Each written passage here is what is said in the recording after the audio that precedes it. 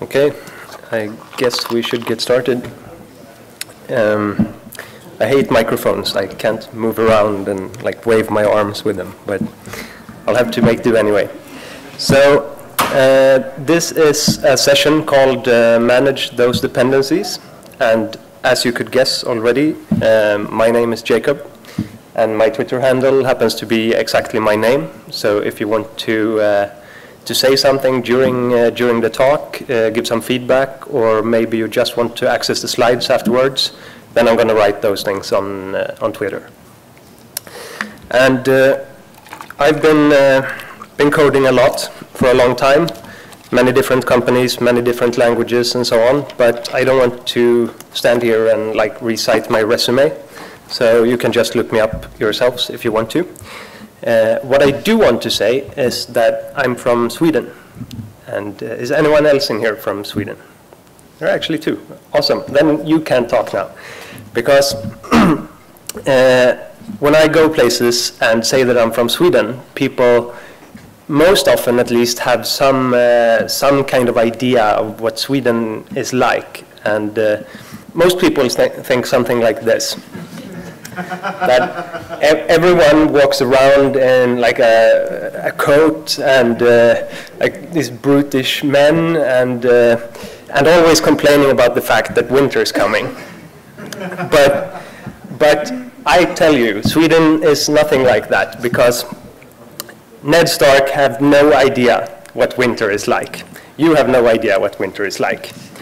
This is what winter is like.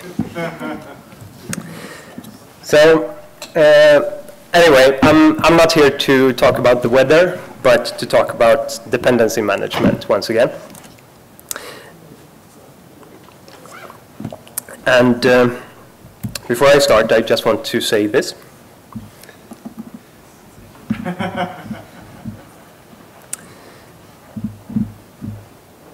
So yeah, use your brain.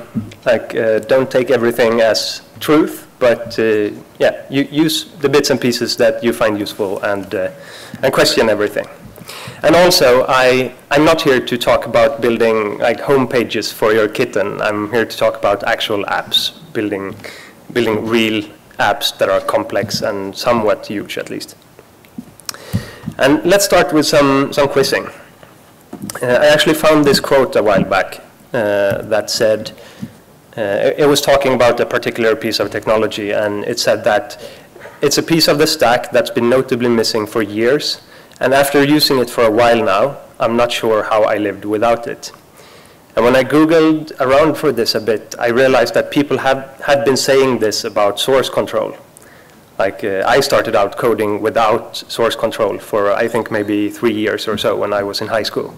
And I often copied my folders to like back up things in case I would screw something up until next day or whatever. So this could definitely be said about source control. But it has also been said about something else in this case. And you can probably guess, but let's rewind the tape and look about what's happened in a couple of different environments.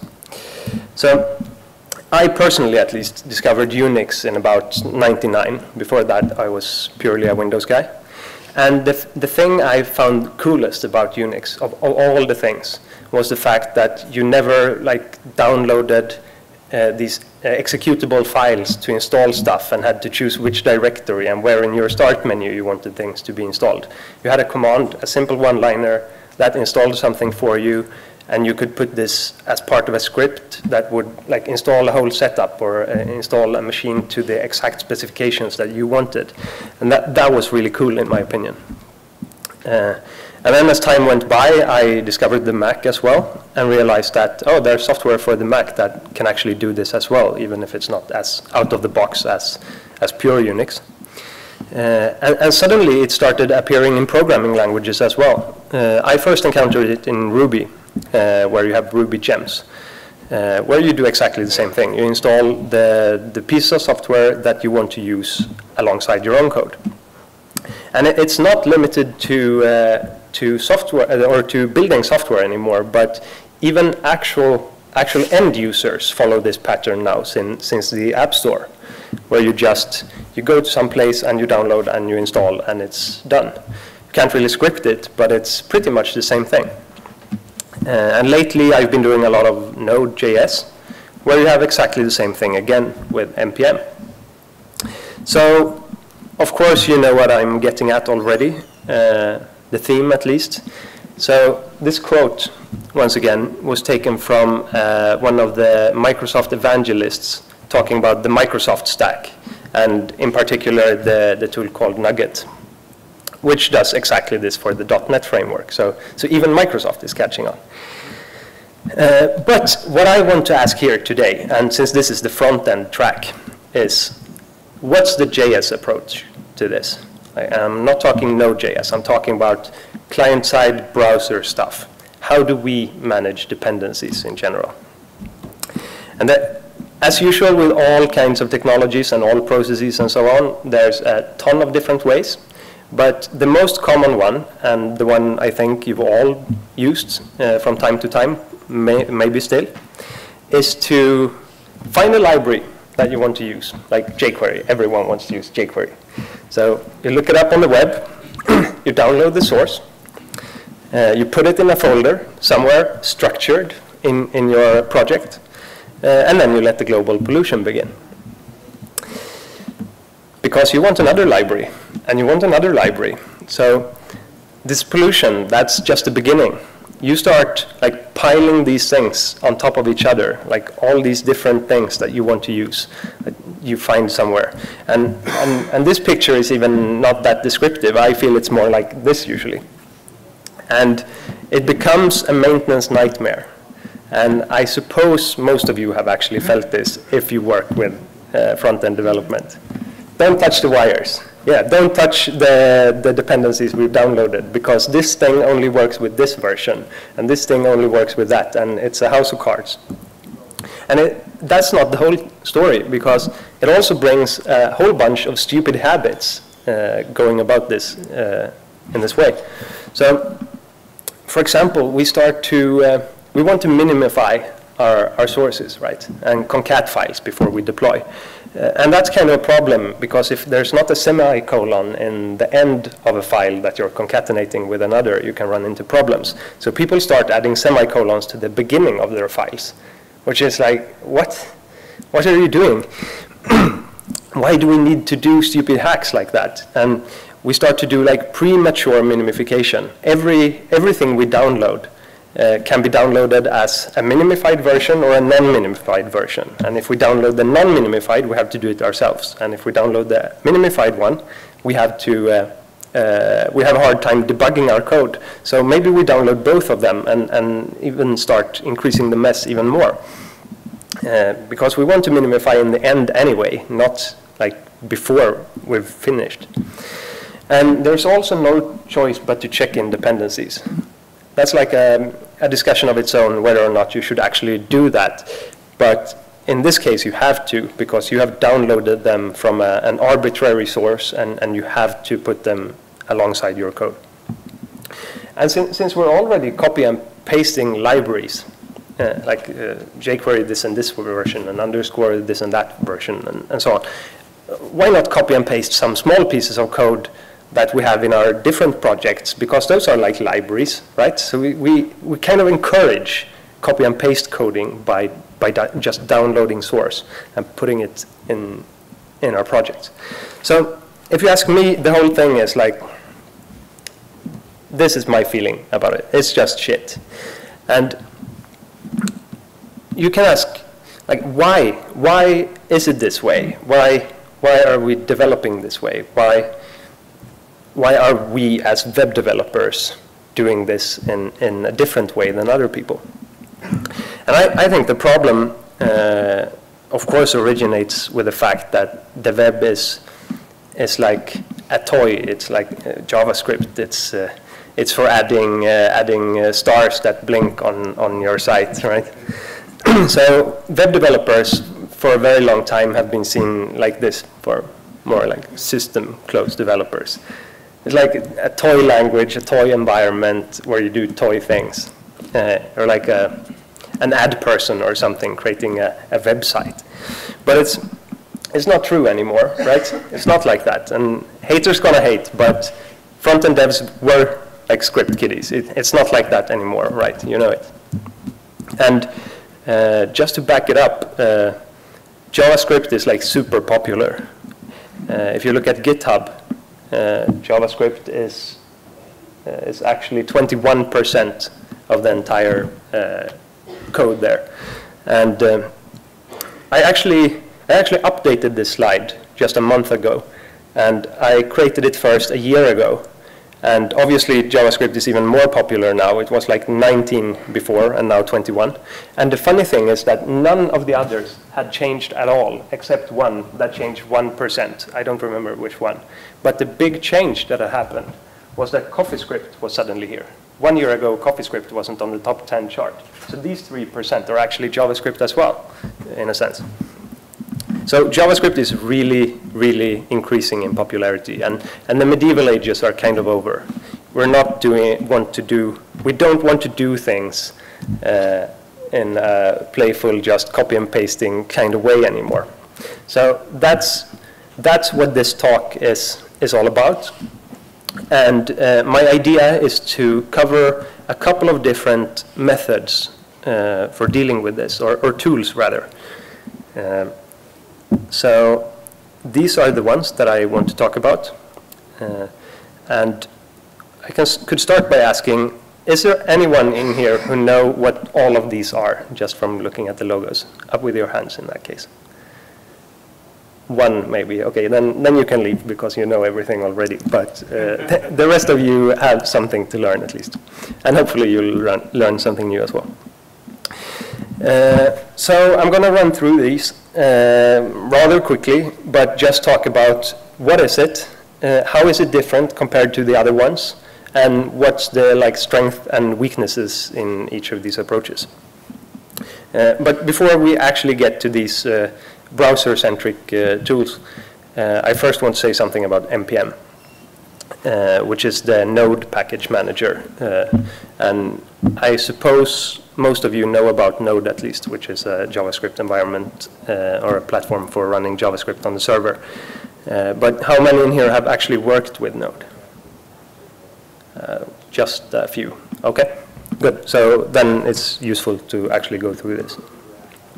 So in Node, you simply do something like this when you want to install a library that someone else has written.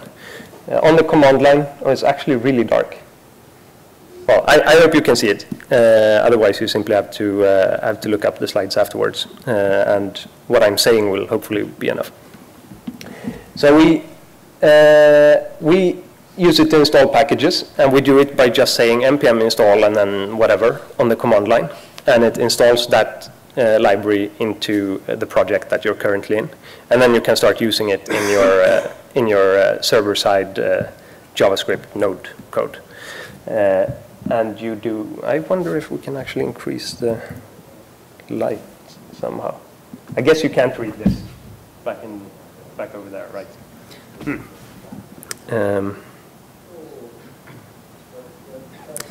Yeah, not much to do about that now. Sorry? Oh.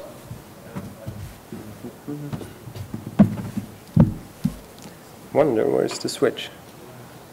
Yeah, someone could try.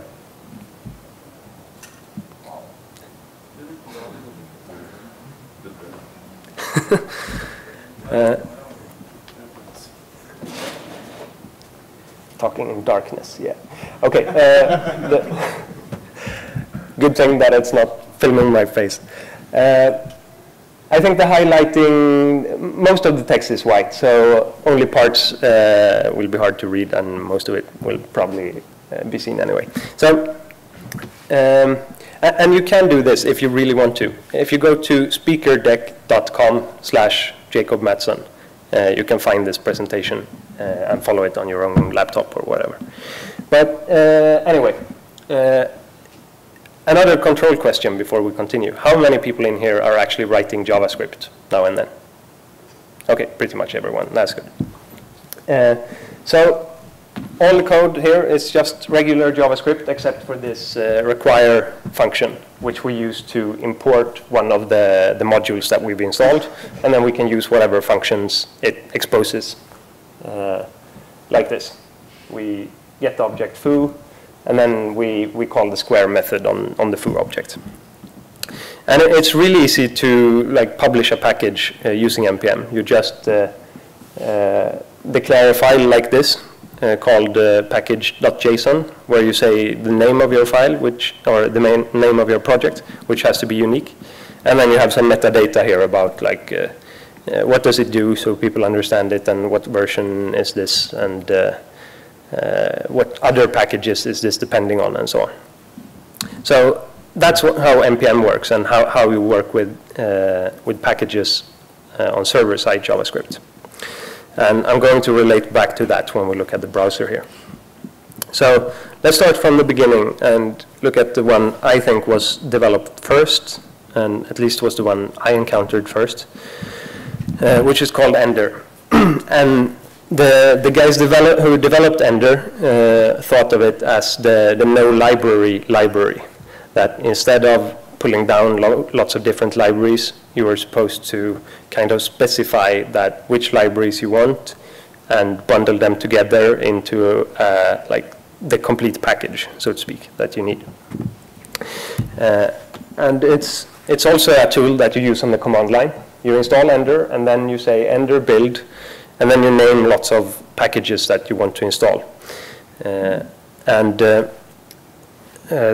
Another agenda they kind of had was to replace jQuery, which was kind of monolithic, where you got all these features at once, and maybe you didn't need all of them. So they built a couple of packages that exposed parts of the similar functionality that jQuery had, like a DOM-ready function, a query language for querying DOM nodes using CSS selectors, and so on. And then other packages like underscore and whatever could be installed using Ender. So you just say the names of your packages that you want, and Ender automatically fetches them and puts them into a file, and you can include that file called ender.js on your site, and now all these things are there. So you don't have to go out and browse the web for these things. And you just use it the jQuery way, so to speak. It adds all of these libraries onto the $. So you can use the map function from underscore, you can use the querying from the query package, and so on. But I don't think this is really that useful, because it makes things a little simpler. You kind of eliminate the need to do things arbitrarily, and you have a systematic approach. But it's not really structuring things differently, because everything ends up on the $. So everything you add is kind of global. There's no resolution or management of how these things are supposed to interact. Everything's just crammed together. And obviously it doesn't play well with jQuery because it uses the $. And I've found that quite challenging, because honestly, it's hard to be without jQuery. And even if you don't use jQuery itself, maybe you need a plugin or two that depends on jQuery, and then you're fucked. So moving on, there are some other tools then that have a larger idea. And one that I really like is the one called Browserify. And if any of you actually work with this or use it, then you will know that this is the version 1 Browserify logo, not the second one. I've actually not migrated myself, so it would be kind of a lie to use the new one up there when I'm talking. But the idea of it is to enable the node-style package management in the browser. And it uses the same pattern as a node, which is called CommonJS. Which is a project with the goal of specifying an ecosystem for JavaScript outside of the browser. And the weird thing now is, of course, that we bring it back to the browser, but anyway. So it looks like this, exactly like when we ran code on Node, except that now we say require, and then we give a file path, which is where we'll find the files that we want to include. So instead of running all our JavaScript as a long series of things in the same file, executing all at once, we can now split our program into separate files and delay the running of them until we say require and then faux.js or bar.js and so on. And then we can start using the things they are exposing. And the way you would define a package in this case, for example, foo.js, would be to do something like this. We say exports.square. So we put the square function on a magical object called exports, and then we define the function to do whatever we want it to do, squaring, hopefully. So this will then, this exports object will be the thing returned to the foo variable when we say require foo. So everything will be available that we put on the exports object. And this print line here, console log loaded foo, will be run as well when we include the foo package. And then we do exactly the same thing with the bar package. We just expose some variable, we expose some function, and we print something. So if we run this, what will happen is that the exports objects are returned from foo and bar, respectively. And then we print, we want to print the square of 4 and the version of bar and the cube of 4. So the order that things will be printed here is that first it will say loaded foo, then it will print the square of 4, then it will say loaded bar, and then it will print the remaining 2 things. So the code in these files it's not executed until you run require, and that's kind of the important thing. And now I'm just talking about files that you have locally, of course, but the point is to use this regarding other people's code, of course, so you include something else than what you've written yourself. And something that we can do is to load code dynamically, because the require function takes a string as an argument, and that string is not, like, nothing is done with it at compile time. It executes when it executes. So we could toss a coin and randomize whether we want to load the foo or the bar package, and then try to use the result that comes out of that and log the version of that package. And since the foo package we had before didn't contain a version variable, that will print undefined if it loads the foo package, and if it loads the bar package, it will print whatever version we put in there. So you can do this. It's kind of weird. I'm not sure if it's something anyone has ever done for a good reason in production, but it's possible. So where Browserify comes in here is that Browserify is a little tool that takes this code that you write in this way and adds kind of the glue to make this work in the browser. So once again, after you've written your code, you have to use a command line tool to say that I want to browserify my main.js file, and I want it to output a new file called bundle.js. And it will open the main.js file, and it will figure out what other files it depends on, and then produce this bundle file. And then you can add the bundle file into your site, just as with Ender. So, like I said, we can use this relative required to files that we have in our own file system, or we can say require and then the name of a module, for example, DOM-ready, which exposes a module that we have not written but is stored in the npm index and is put right into our program automatically. So it's like Ender in the way that you install packages by naming them, but it doesn't put everything into the global scope and makes it available everywhere, but it returns it to a particular variable, and then you can use that in its own context. You can include it in just one of your files. You can include it inside a function. I think I actually have an example of that. Yeah.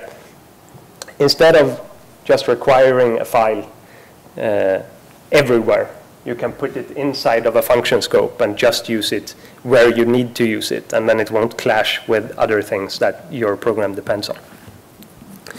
And it works really simply. It's a really simple process, actually.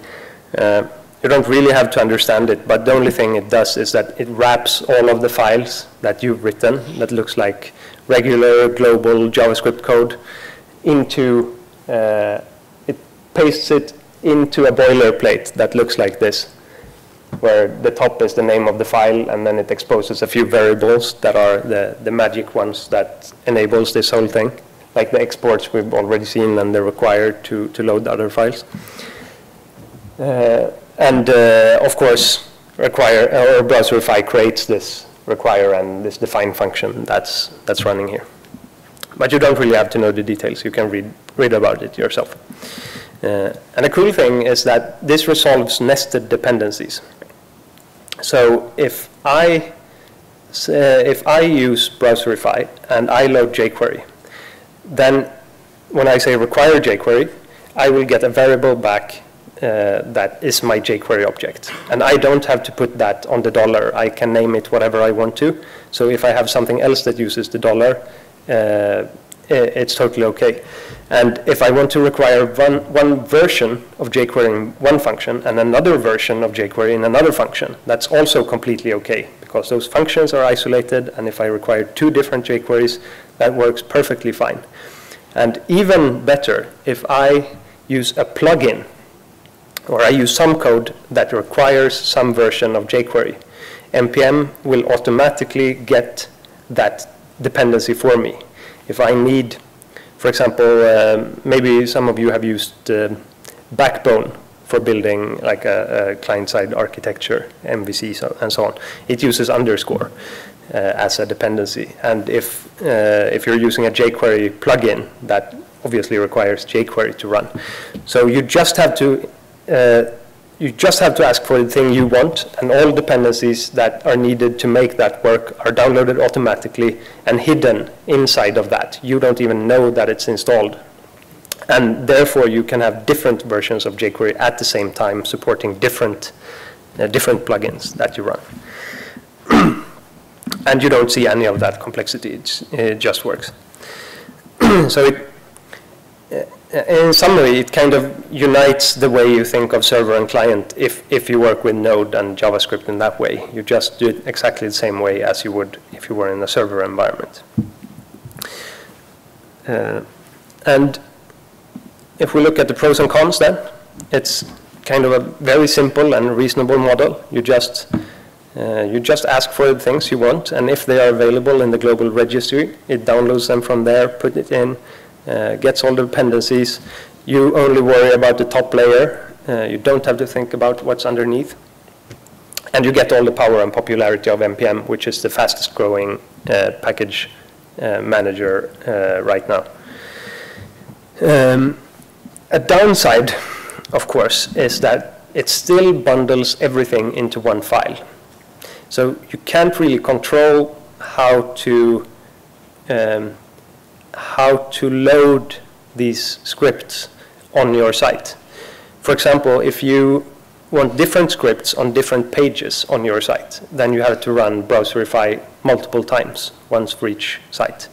And you can't do dynamic things, or you can do dynamic things, but if you want to, for example, load something when someone not opens a new page, but clicks a particular button or deletes something or whatever, if you want to load a new JavaScript file at that moment to use some new features, then you have to package that using Browserify as well. So you have to run Browserify once for each little use case you have in your application, if you can't just bundle everything into one file and you're satisfied with that. So that brings us to the next one, which is RequireJS, which I suppose few of you have heard about. Some hands to see, up with your hands if you heard about it or used it. Not that many, okay. So the goal with RequireJS is kind of the same thing. They also want to solve this problem, but they do it in a quite different way. And an important difference compared to the NPM and Browserify solution is that RequireJS is not a package manager. Browserify is not a package manager either. NPM is the package manager. It has all the packages, it knows all about the dependencies and so on. Browserify is a tool to download these dependencies and put them together in a structured way that makes it usable for you. So what RequireJS is similar to Browserify. It doesn't download anything for you.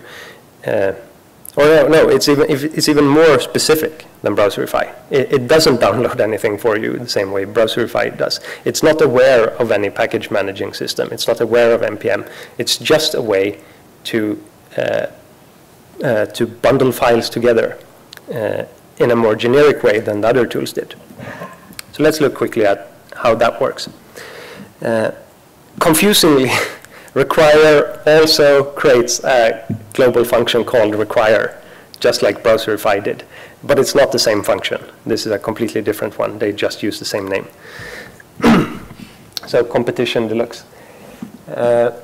This require function does not return a value.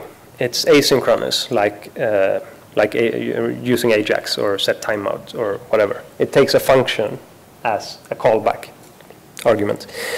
So here, instead, you give it an array of all the files or packages that you want to include.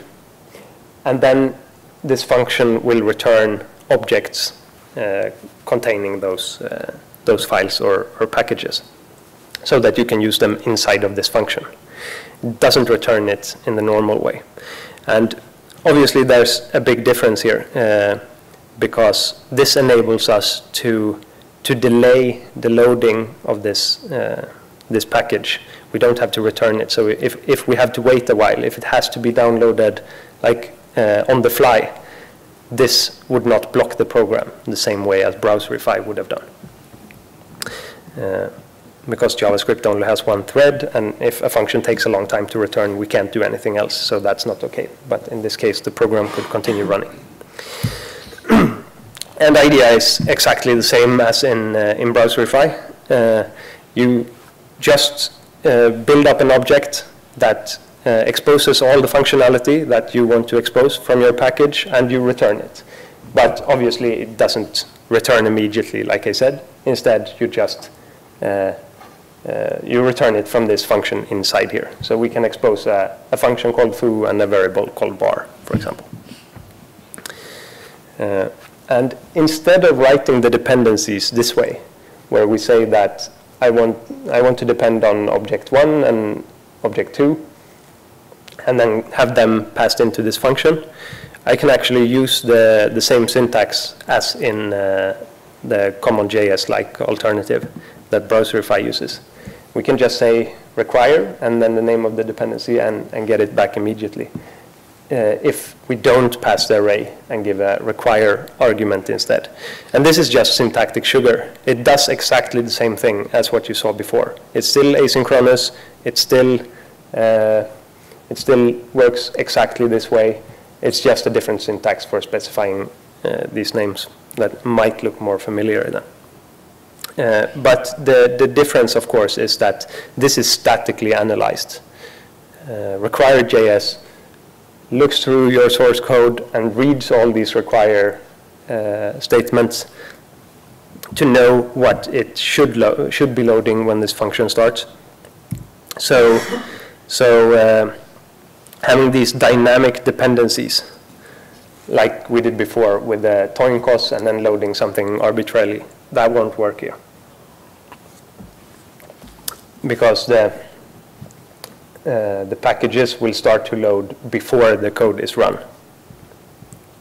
Like here, we start loading dependency 1, dependency 2 before this function executes. So they are passed into the function as arguments. But that's not really a problem because no one does that anyway, but just to understand the kind of limitation. So the difference here is that the loading of our modules is lazy. It doesn't happen as we write it and we then have to wait for it. But it starts when we write that we want to use them, but it doesn't continue running the piece of code that uses them until they're ready. And like I said also, there's no package manager coupling. It doesn't depend on a particular system to fetch these packages, but you can add, you can use any package manager that's compatible with Require.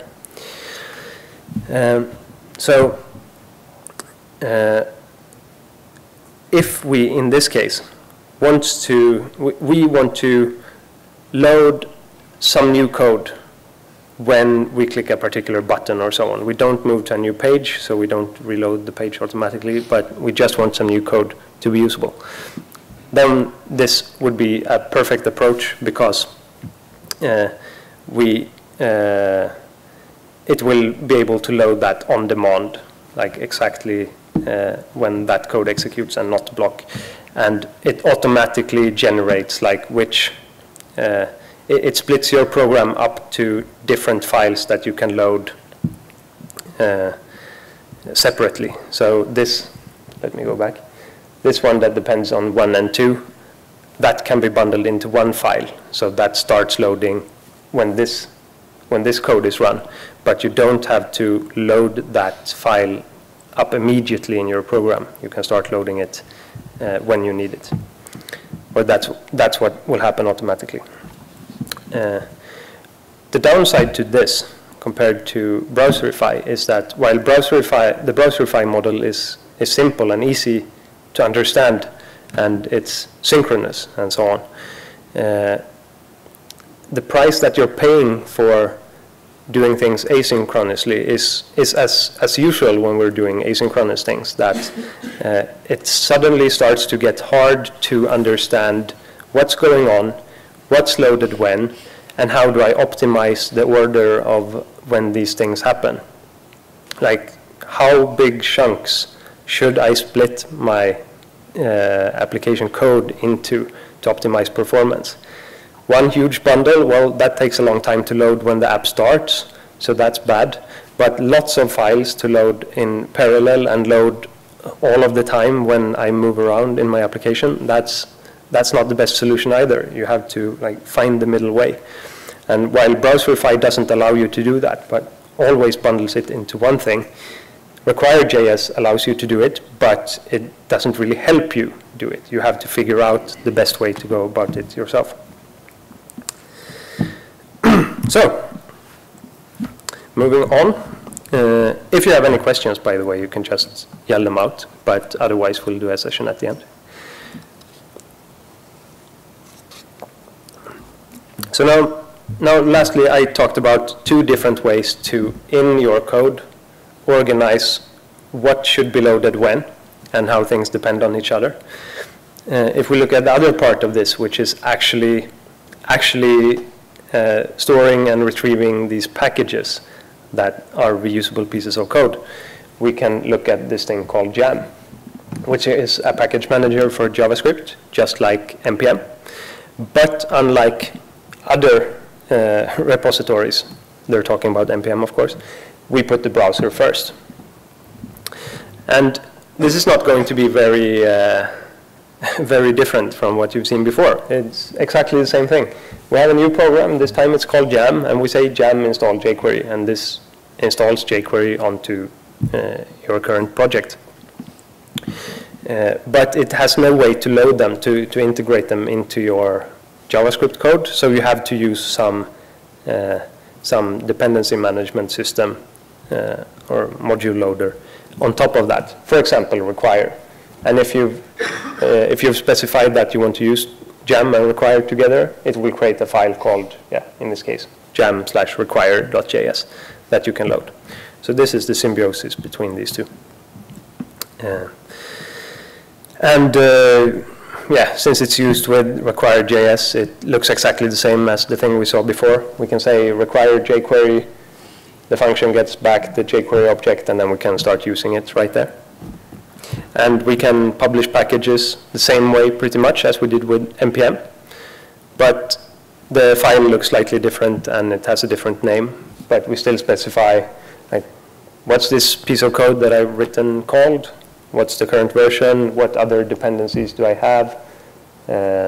And so on. And you can do it at the same time. This is actually an example of doing it at the same time, where the dependencies object up here is for NPM, and the jam dependencies down there are for jam, if they for some reason would be different. So yeah, jam compared to NPM is targeted at browsers. NPM has lots of packages that depend on access to the file system, web server stuff, other protocols like TCP and so on, that you can't really use in the browser. You can install packages that are not usable, while jam is just for the browser. It contains browser stuff only. And the downside is that the index is definitely not as large as NPM. It's the little brother. And it adds some packaging overhead if you want to work with both systems and if you want to be compatible with both. Everyone who creates a package suddenly has to maintain twice as much complexity and integration. So there's an even simpler, or more, I should say, less abstract version of these. That's called Bower, which has gained a lot of traction like the last year or so. It's created by Twitter, and that as well is a package manager like NPM and like Jam. But what they're trying to achieve is, to quote them, build a generic, unopinionated solution to the problem of front-end package management. So they want to be kind of the platform for all the other tools to build upon. And it's actually dead simple, because Bower does not store files. It's just like it's more like a name server or something. It maps names to whatever you want those names to mean. So you can use Bower to say install jQuery, or you can install a Git URL, you can install a URL to a JS file, you can install something that you have locally, whatever can be installed. And when you say, like in the first one, Bower install jQuery, what it does is the same thing as in the 3 next lines. It just installs some file somewhere, and the people who have created jQuery have submitted to Bower what jQuery points to. What file does that mean? So it's pretty much just a URL as well, but masked behind a name. So just as with others, you can create a file. You can say, in my project, I want these different packages. I want to use Mocha, I want to use Angular, I want to use Select2, I want to use Bootstrap, I want to use jQuery. And then you do a Bower install, the same way as with other tools, and all of those are installed and readily available for you to use. Except that there is no system here to load these files and so on. This puts all the files that you wanted into your file system, and then you have to load them the old-fashioned way using a script tag pointing to that particular file. So the idea that Bower has is that the other tools, the Jam package manager or Require and so on, can be built to support Bower, to use Bower under the hood to fetch things, but then supply the more abstract way of using them. So the difference here is that this is like super simple. Bower is just one-liners on your command line, and you fetch the files, and it looks as if you had downloaded it yourself, but you don't have to search the web and like figure out what versions you need and so on. At the time you download, you write this file instead, say all the versions at once, and it's all there specified in a structured way. And it's very flexible. You can use it, or you're at least supposed to be able to use it together with the other tools. And the downsides, of course, is that using just Bower doesn't really do a whole lot for you. It doesn't take it the whole way. It just downloads files for you. But it's a very simple tool to get started with if you've never used any of these, to just see kind of the idea and what it's all about. So, if we try to draw some conclusions from these like very, very brief overviews, I definitely had not covered exactly how to use everything and like how they work, but now you know of some of them and can start looking. But just as like templating engines in the JavaScript world is like a weed, there are so many. I guess a lot of you have seen LinkedIn's comparison when they wanted to choose a template engine for their new site. And they did this study of 38 different templating engines in order to find the best one. I mean, 38 solutions to exactly the same problem. That's like crazy. And frameworks are like a weed these days as well, right? With jQuery and Less and Backbone and Knockout and yeah, everything. We have frameworks for everything. So while JavaScript is great because it has so many different environments and different solutions, JavaScript is also hard for the same reason. And that applies to this package management and dependency management as well. Like, which one should I be using? Which one is right for my use case? And yeah, where should I start? That's the problem. And I think while we should be more like this and just like embracing the fact that we can't know everything up front, we just have to start using something and see where it takes us and so on. All developers are more like this. I want to have the coolest tools, I want to do everything the most awesome way, right away, and everything should be awesome. But let's just do a quick review of some use cases for when they would be applicable. So I would say that if you have a small app and you don't reload a lot, maybe you're writing like a single page application or such, and maybe you're a Node.js fan, any of these, then NPM and Browserify is a really good way to go. While if you have a huge application that's really hard to get a grasp on, you definitely don't load all of the code up front, and it's really hard to optimize that by hand. Then look at Gem and RequireJS instead, because they are designed to tackle that particular use case. And if you're more like, I want to take some baby steps, I just want to start scratching the surface of this thing, or maybe you're actually having an idea of an even better way to do all of this than what's already out there, then Bower is really good, because then you don't have to start from the absolute bottom where we just download sources from all over the internet, but you can reuse something. And if there's something you should never do for any reason because it just doesn't make sense, is to use something like the Ender library. It was written way back before the rest of these ideas emerged, and there's not really any reason to use it anymore. But I would say that the most important thing is to just do your homework, use your brain, think about what is it that I want, and go with that. And just whatever you do, just stop piling things on top of each other. That's it for me. Thank you.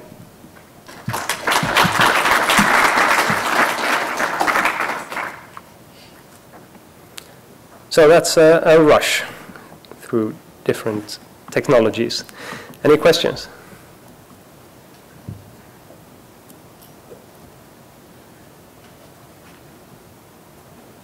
Everyone is just keen to try something out, get their hands dirty. Do you have a live example with Drupal which uses one of those libraries? I don't have a live example with Drupal, but I have live examples with all the rest, and I can tweet some links.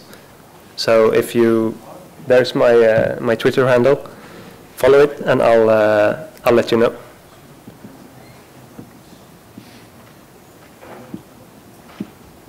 And they're all compatible with all backend frameworks. They're not coupled in any way with Node or anything else. So Drupal is perfectly fine. Okay, if there's nothing else, then thank you so much.